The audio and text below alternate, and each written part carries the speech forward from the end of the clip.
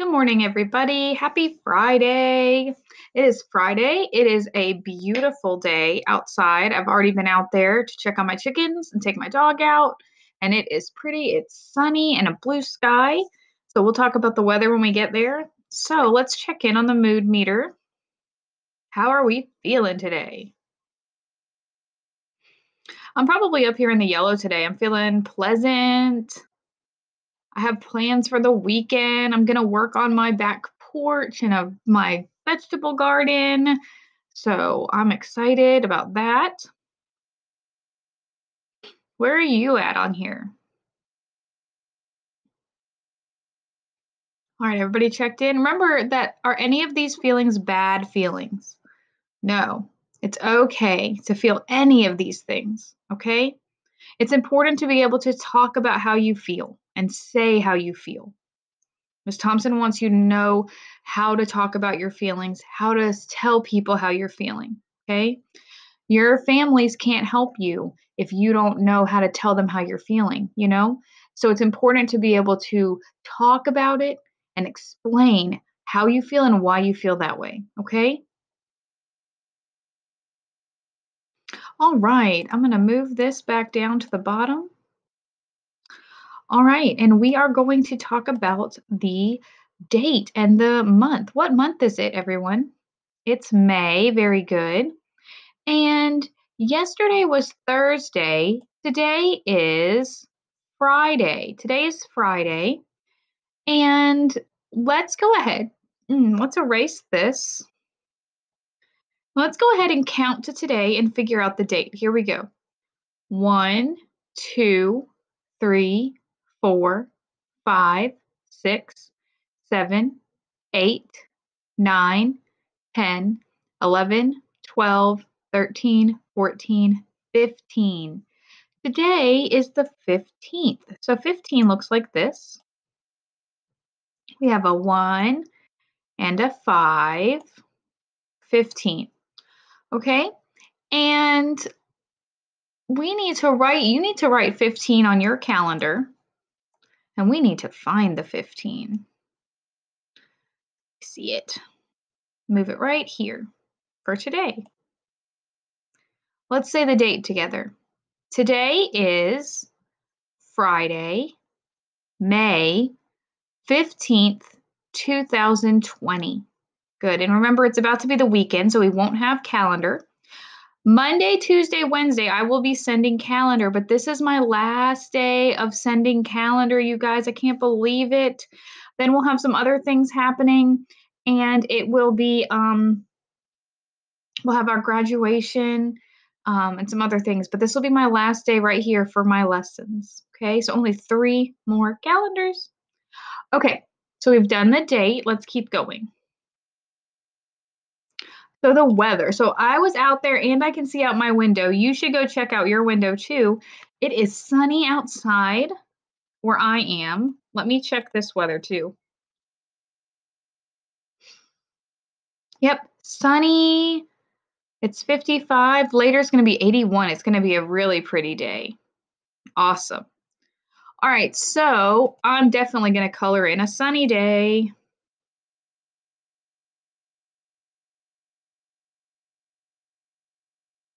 So let's color in a sunny day.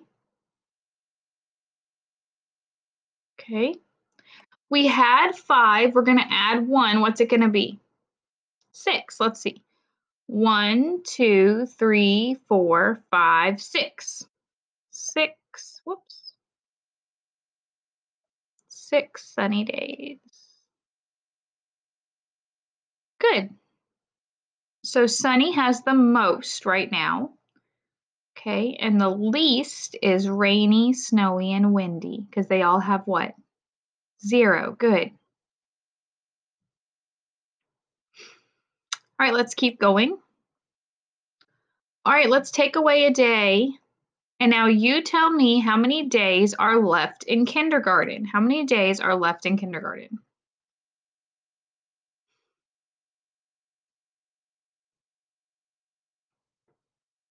All right, let's see. So we have 10, 11, 12. Yes. Okay, so there's only 12 days left. So how many 10s did you have? You had 1 10. And how many ones did you have? 2. And that's how we get 12. Very good. 12 days left. Okay, so our snap word of the day. Remember, we haven't done a snap word of the day this week. We've been looking at sentences and we have been fixing them. We have been finding sentences that have things that are wrong and we've been fixing it to make it look and be easier to read and look better. So let's look at our sentence today. Okay, this says, is this one word? Wantago? Oh, wait. I want to go. Okay, that's really hard to read. We're going to figure out why in a second. I want to go to the park. There's some problems in here. What do we see? First of all, what's wrong with this? This I. Yeah, that needs to be uppercase, right? Uppercase I. And what is wrong with this? This is supposed to say want to go, but it looks like one word. Wantago. That's not a word. What's wrong? Why is this hard to read? What is it missing? Did you say finger spaces? Because you're right. There's no finger spaces in this word. So look, want. So we need a space here. To, another space. And then go. Those are 3 words and they were all squished together. I want to go to the, okay, those look good. Park. Okay, that's how you spell park, but something's wrong with this word. What is it? Yeah, we don't put uppercase letters in the middle of our words. This needs to be a lowercase a. And what's wrong with this K? Yeah, this needs to be a lowercase k. Oh, I forgot to mark it out. Okay, it has a punctuation mark. What is this thing? It's a question mark. Is this a question? I want to go to the park. No, that's not a question. So we don't need a question mark. What do we need? Yeah, a period or an exclamation point because that's just a sentence. I want to go to the park. Wow, that's all messed up. We need to write this again. Let's write this and make it look better. Let's write this and make it look nice. Okay, so first word was I. Everybody write I. And remember, I should be uppercase. I, okay, we need a finger space. And let's write want. This is want. W A N T. I want, okay, finger space. To, T-O. And then we need another finger space. And we have what word? Go. I want to go to, which is T-O, another to the. Okay, the is a snap word that you guys should definitely know in a snap. I want to go to the, remember when we write park, let's make sure we have all lowercase letters. P, A, R, K. And you can put either a period or an exclamation point. If you're just saying, I want to go to the park, that would be a period. If you're saying, I want to go to the park, you might want an exclamation point. But look how much easier this is to read. Guys, this is why me and Miss Dawson and Miss Johnson and Miss All and all your teachers tell you to put your finger spaces. And why we tell you to make sure you have all your letters the same size. It's hard to read our writing, and it's going to be hard for other people to read your writing if we write it like this. So we want to make sure we're practicing all these things. Great job, everybody. Kiss your brain, super writers. Okay, last thing today. Let's build a number. Let's build a number. We did 19 yesterday.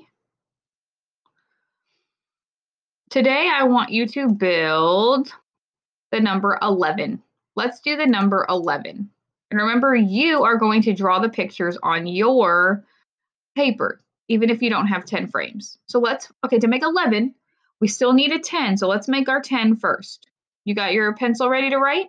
All right, 1, 2, 3, 4, 5, 6, 7, 8, 9, 10. Okay, that's 10. How many more do we need to make 11? Just one. Yeah, 10, 11. So is that 11 for sure? Let's double check. 1, 2, 3, 4, 5, 6, 7, 8, 9, 10, 11. It is. So when we make the number 11, what equation would we write? What equation are we going to write? We're going to write 10, right? We need 10 plus how many? Yeah, 10 plus 1, just 1, 1 equals 11. Very good. And that's why it's a 1 and a 1, because you have 1 10, 1 ones, that makes 11. Good job. You guys are getting really good at decomposing these numbers and figuring out how to build numbers. That's going to make it easier to do math when you get to first grade. If you know how to break apart numbers and see how numbers work, when you start doing harder math, it's going to make more sense to you, okay? It's called having number sense. And we want to make sure you have lots of number sense when you go to first grade. So keep practicing. You can do this with real things at home too, okay? You can get 10. Yesterday, I saw a picture of Kara. Kara had 10. She was trying to make the number 12. So she had 10 crayons in one pile and then 2 crayons in another pile, and it was 12. Elijah, he did juice boxes, and he had 10 juice boxes in one pack. That was his 10. And then he had 2 more juice boxes, and that made 12. His juice boxes kind of were in a 10 frame. So you can find math at home, okay? All right, everybody. I hope everyone has a great weekend, okay? I'll see you Monday. Bye.